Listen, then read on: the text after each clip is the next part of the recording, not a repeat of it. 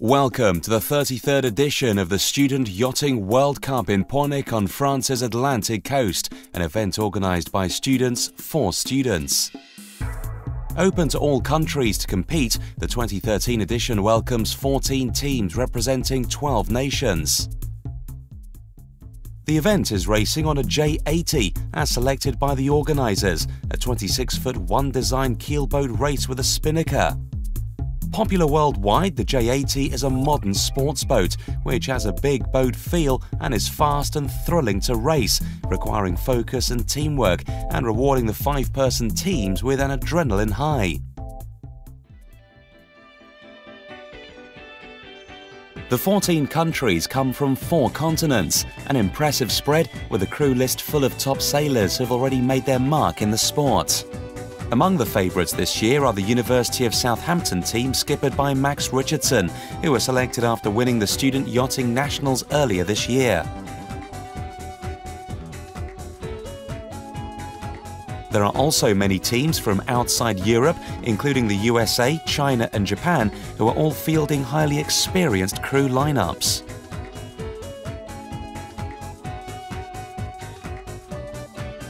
Switzerland is also fielding a strong team. They have put in a strong performance in previous editions of the Student Yachting World Cup, but it has been several years since they claimed victory in 2007, and they will be fighting hard to get back on top this year. Host nation France is desperate to win the Cup on home waters, and with 2 teams, Kedge Business School and XHEC, representing the country, they maximise their chances.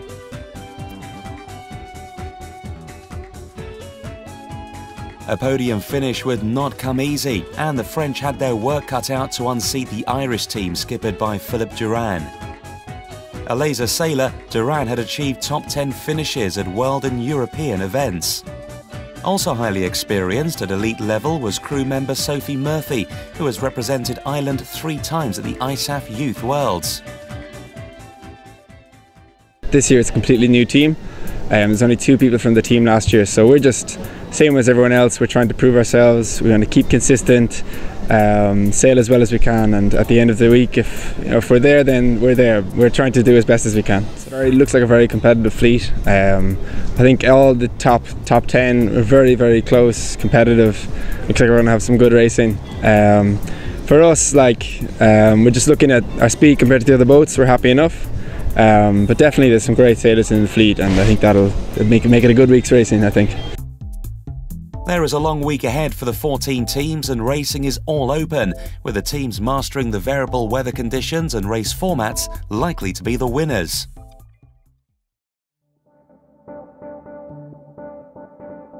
The first day would be the one to see some of the world's top university sailors put their sailing skills and teamwork to the test.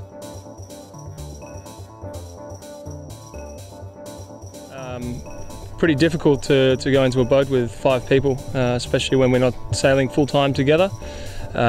We did some practice in the lead up to this over the last 2 or 3 months, and the main things we were working on were trying to increase the communication, make it concise and effective in the boat, and just get our crew work very together.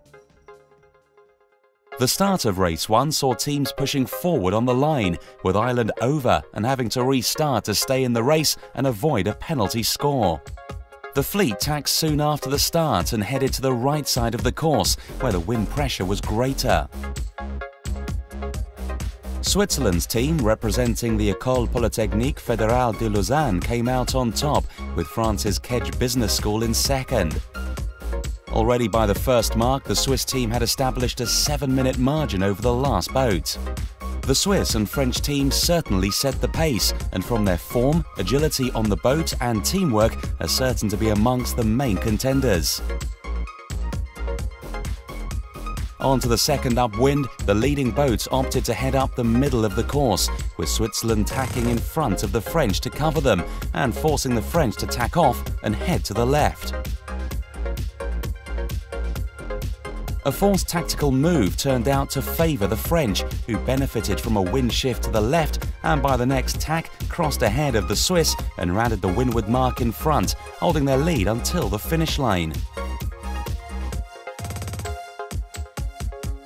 Consistency is crucial in sailing, but no such balanced scores for the Swiss and French, who punched forward too early in race 2 and each received penalty points for being over the start. Race 2 was won by Team Scotland, with Belgium's Universitaire Catholique de Louvain in second and defending champions Ireland in third. All change in race 3 as the early leaders were back on form. France claimed the win and the Swiss in fourth, with the Irish second and Team USA in third.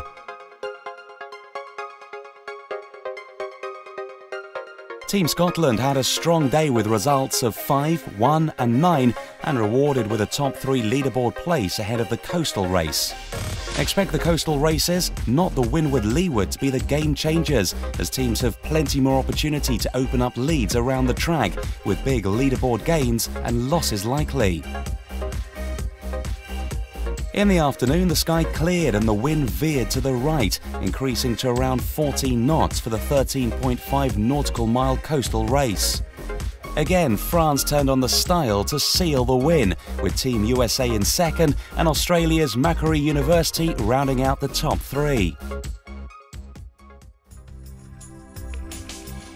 On to day 2 of racing at the 33rd Student Yachting World Cup in Pornic, France, where the weather dominated the day with lots of rain and a breeze of around 12 to 15 knots. The forecast did not look good for a turnaround in conditions either.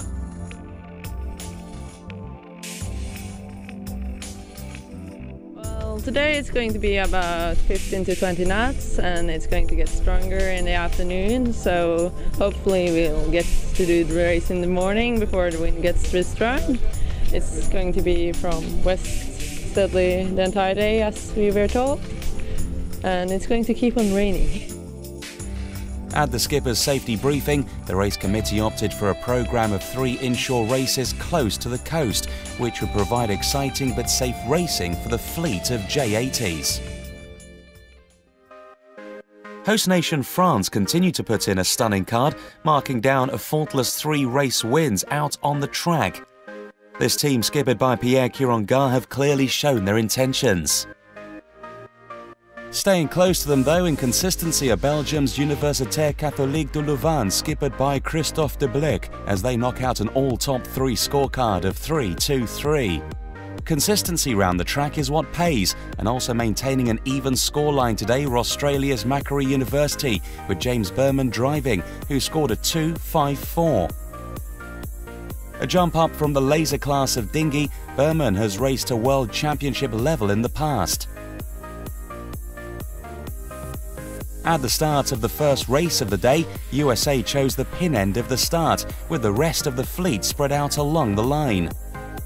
The J80 fleet tacked and headed to the right side of the upwind leg, leaving the Team USA, skippered by Andrew Beeler, to windward of everyone, but not in an ideal position to make gains.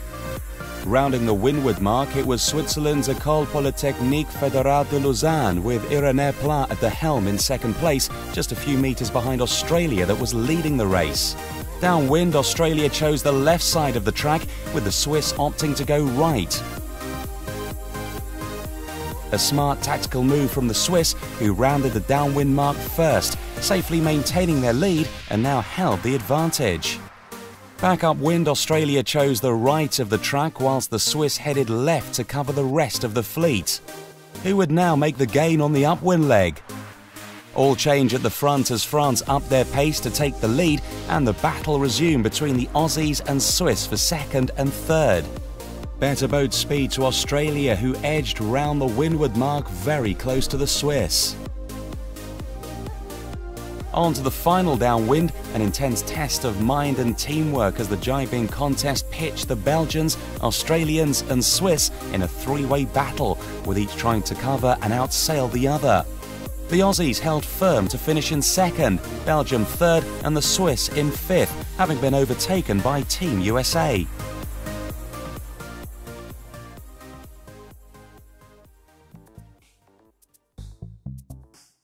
With 7 races already completed, the end of day 3 would mark the halfway stage in the event and a critical race day as the second discard kicked in to rewrite the leaderboard. Teams were down at the harbour early for crucial boat preparation and briefings. University sailing is strong and highly competitive around the world, and these young sailors have worked hard to be selected to represent their universities and nations, so know the importance of diligent preparation. Combining sailing and studies is challenging, but massively rewarding. Doing a campaign like this is quite difficult when you're trying to study at the same time. We're away for a couple of weeks from our courses. We're all engineers, so that's quite tough. If you want to do something like this, if you want to go sailing while you're at uni, you have to really get your work done very early. You have to miss out on some social events, things like that, so you can stay focused. The J80 fleet started in front of the port of Pornig for the morning's coastal race and headed upwind around the lighthouse of PM1 and onto a fast-reaching leg to the Bas Perez point. It was then a surf downwind to the finish line. Lots of opportunity for gains and losses in the breeze. The majority of the fleet opted for the right side of the first upwind leg, with Team Scotland skippered by Alison Moorish, one of only 2 female drivers in the fleet, and Team USA. France's series leaders, France representing the Kedge Business School, also chose the right track and masterfully tacked to cover the fleet and stay in the favourable pressure. A long upwind leg to the lighthouse, with the crew hiking out hard on the rail, saw France and the USA round first, with the rest of the fleet close behind. The timing of their arrival at the lighthouse was ironic, as intense driving rain then made visibility very hard on the reaching leg.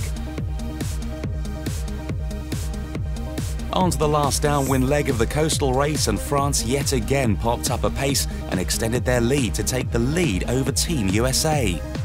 The major fight happened right behind as rival teams from Scotland and England went head-to-head in a battle of minds with a thrilling downwind planing leg, with England holding the windward position over Scotland on leeward. France accelerated ahead to score another bullet, crossing the finish line with a massive lead. In second was England's University of Southampton team, who overtook both the Scottish and USA teams to step up the leaderboard. The final race was a windward-leeward format, and yet again the stars of the day were France, who secured another convincing win and consolidated their position at the head of the leaderboard. A strong day's scorecard from England saw them jump to 3rd overall. Team USA moved back up 2nd after 2 solid 3rd-place finishes.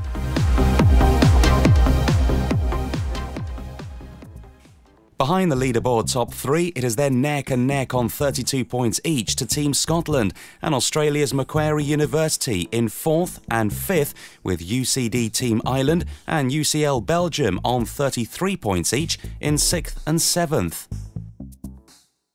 As the Student Yachting World Cup was halfway through, teams were all guns blazing to consolidate positions and improve on lost points. University and nation pride was at stake.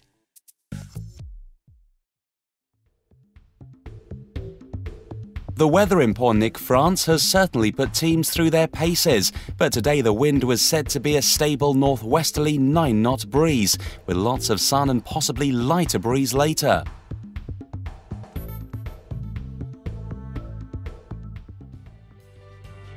Teams from all over the world are competing, including 2 Asian representatives, with Japan represented by Kobe University and China by Xiamen University.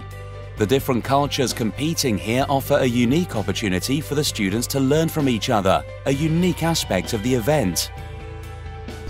My name is Akihiro Nunome. I'm a Japanese team coach, and the difference between Japanese sea and this Atlantic Ocean is a very big wave and very strong wind and heavy rain. But our team members are going better and better. In the second race of the day, the J80 fleet opted for the committee boat end of the start, except Germany's Aachen University team, who were the only boat at the pin end.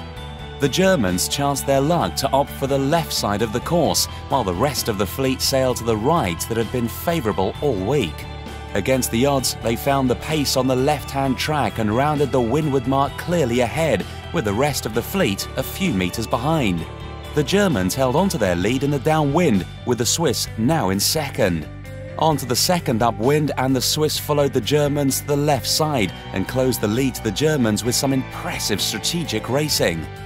Back to the windward mark, and Germany only just held onto their lead, with the Swiss breathing down their necks and set to make their strike in the final downwind leg. The Swiss opted to sail a lower course than the Germans, and at the first jibe had grabbed the chance to use their better speed and position on the track to overtake the Germans. Clearly, their crew of dinghy sailors liked the lighter winds to tease their J80 faster. So the Swiss claimed their first bullet of the series, proving how tricky these conditions are, with tactics and strategy as important as boat speed. For the rest, it was a procession to the finish. An impressive day for the Swiss, who finished second in the first race and wrapped up with another win in the final race. In the previous days, they pushed to the front of the fleet, but struggled to maintain their form and slipped back through the pack. 13 races completed, and great to see lots of different teams making themselves known at the front of the fleet in a superb demonstration of talent.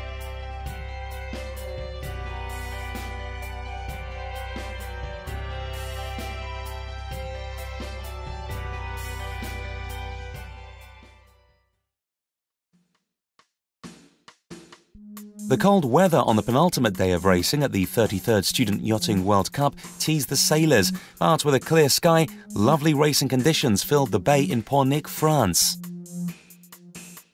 After a stunning scoreline on the third day, with 2 wins and 2 second-place finishes, the Swiss team representing the École Polytechnique Fédérale de Lausanne had shifted up to second overall, although the leading French team was still a commanding 26 points ahead, with the chasing Americans only 4 points behind. Yesterday we had a really good day. We won two races, and now we're in the second place in the overall ranking, and we hope we can keep this position until the end of the race. For now, the French team is really in front of us, so it's quite hard to catch up to them, but of course we will try. But the Americans are close behind, so we'll be very careful not to let them get in front. First race of the day was a 4.9 nautical mile coastal course with an easterly 10-knot breeze. Most of the 14-boat J80 fleet started at the committee boat end, with a few pushing too hard and over the start. Australia, France and UCD Team Island went straight to the left, with the Irish to leeward the first to tack into clear air. France, the series leaders representing Kedge Business School, took advantage of the whole left leg and were the last to tack back to the mark, a strategy which saw them gain on the Australians, who were ahead of them and had chosen a similar tactic. Australia's Macquarie University team rounded the mark first, with the French following closely behind. The left side of the upwind leg had paid off. The longer legs of the coastal race require a change in tactics and strategy compared to the windward-leeward course format. The rest of the fleet rounded just a few metres behind the leaders. On the downwind leg, the chasing French put pressure on the Aussies by sailing a more windward course to catch their race rivals, but this tactic only encouraged the Aussies to sail faster and extend their lead. No change in leaders as they dropped their spinnakers around the downwind mark and headed onto a fast-reaching leg. Back onto the final downwind to the finish, with the Aussies still leading. Again, the French sailed higher, this time trying to cover the Aussies by taking their wind. But no French attack could unsettle them, and the Australians held firm, claiming the win. The French finished second, with another top result confirming their leaderboard domination. 3 windward-leeward races followed, with the Australians continuing their form in the first race with a second-placed finish, but then lost their pace in the next 2. France could not be held back on the racetrack, winning the first race, finishing 4th in the second, and ending their day with another win. With these results, the French achieved an unbeatable points lead, and the team representing the French Kedge Business School won the 2013 Student Yachting World Cup with a race to spare. An impressive racing series from these university students, great skill, teamwork, and focus. So the last day was all about the rest of the leaderboard. With a strong wind forecast, it would be a thrilling final windward-leeward race.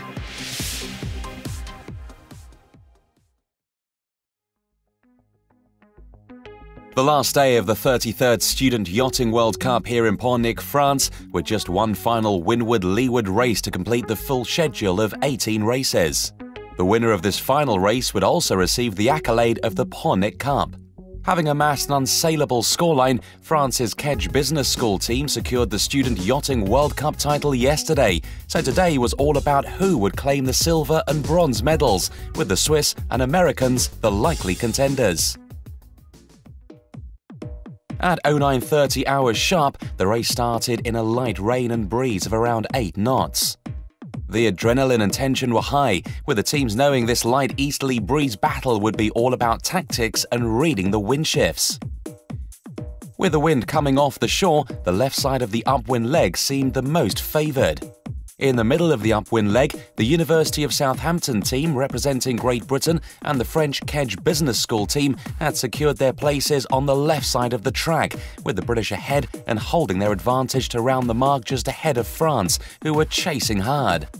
Rounding next were the Swiss and Australian teams, who pushed themselves to try and catch the leading boats. At this stage in the race, the Swiss were safe to secure the silver medal, but could they hold it? On to the second upwind, and the French were intent on also claiming the final race win to add to their cup title. Their focus on each other left the centre of the racetrack clear, and the Swiss surged up the middle of the course. By the windward mark, it was advantage to the Swiss from the École Polytechnique Fédérale de Lausanne. The French were still trying to outmaneuver the British as the leading pack headed down. But no change in the order, with the Swiss sailing a solid race to finish first and with it claim the Pornic Cup and the silver medal in the Student Yachting World Cup. A fantastic outcome. The French finished the race 6th, but were already the undisputed winners of the Student Yachting World Cup. Having won all the coastal races, they were also awarded the AGPM trophy. We have a good individual quality, like Julian and me. We sailed in 470. Mr. Pierre Laouénan sailed in M34 on the Tour de France. So, and the girls sailed in big boat during the year. So it's the reason why we won. Team America finished 8th in the race to safely round out the podium places with the bronze medal. Strong sailing from this team representing the US Naval Academy, with 50% of their finishes in the top 3. The British finished in 4th, just 4 points behind the Americans. Finishing 5th through 10th were Australia, Scotland, Belgium, the 2 Irish teams, and then Germany. The prize-giving ceremony wrapped up a great week of racing, with much excitement from the French, who totally dominated. Tough racing and close racing along with great shoreside socials were a memorable experience for all, and also set in place friendships which will last for many years. In its 33rd year, having been held annually since 1979, 2013 marked another successful edition of the Student Yachting World Cup. Yet again, the world's best student sailing teams were pitched against each other in a series of races, contested in unpredictable and challenging weather conditions. Excellent race organisation and superb race courses for the intense racing were complemented back on shore with lots of après race socials to help mix all the teams up and meet each other. The mix of 12 nations from North America, Europe, Asia and Oceania gave the event a true international appeal and the teams a tough week of racing. Kedge Business School's win marks the 6th time France has been victorious at the Student Yachting World Cup. Their win in the opening race was followed up by a penalty score for being over the start, but the team quickly bounced back from this error and went on to win 10 more races, claiming a total of 11 wins in the 18-race series. They were unstoppable, winning the Cup with a 27-point margin over the second-place Swiss. More often than not, their wins were extensive, with clear margins over the next team. A well-deserved win. See you in 2014 in France for the 34th Student Yachting World Cup.